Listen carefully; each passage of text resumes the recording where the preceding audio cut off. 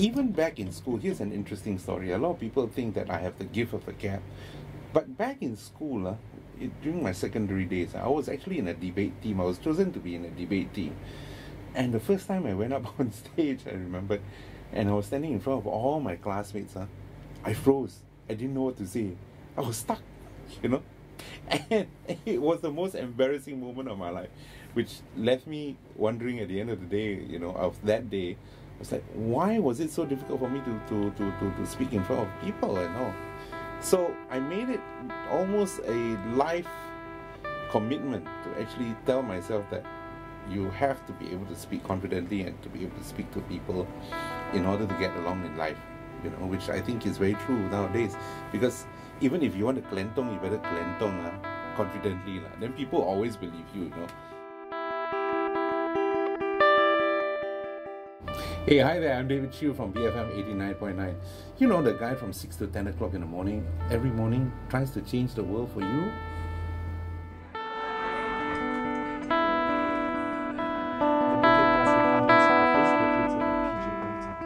Well, you know what, Juliet, I mean, it always comes back to this lack of... My typical day in BFM basically starts at about 4 in the morning. That's when I wake up. I do the first round of stories that come on between 6 to 7 o'clock in the morning. So at about 4 or 5 o'clock in the morning, between 4 to 5 o'clock in the morning, is basically gathering stories, not only from Europe but the US and also the Asia Pacific region. That's why I put them together, collate them, and then I do the 6 to 7 o'clock news posts that we have on the air. Then I come into the office before 6 in the morning, and then we have the others joining in as well from the morning run crew. And what we do is we get together and then we start to discuss about the stories that we need to go on for the rest of the morning. By 7 o'clock in the morning, that is really when everything starts to get, you know, starts to pick up steam, and we really pick up speed from then on. What's also interesting once in a while is we do get very interesting guests, people who come in with not only a business sense of things, but people who actually want to change the world about and the world around them, and that's when it gets really interesting.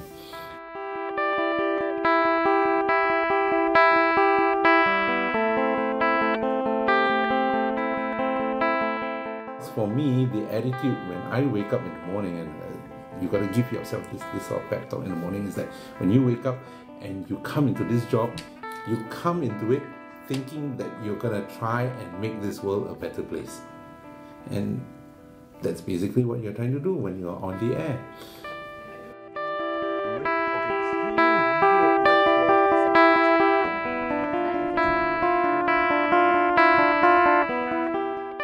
BFM, I felt, as I said before, has a little mission. We try to be a platform for intelligent discourse, which is non-existent over the airways right now.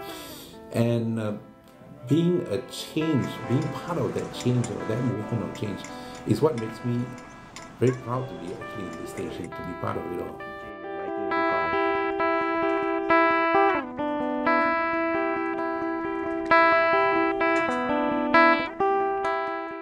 Wearing these 3 letters over here is like a little badge of honor sometimes, because going out to the streets and whenever you meet people and they say, "Oh, you're with BFM, I love your station," yeah, and that makes me really proud to be part of the team.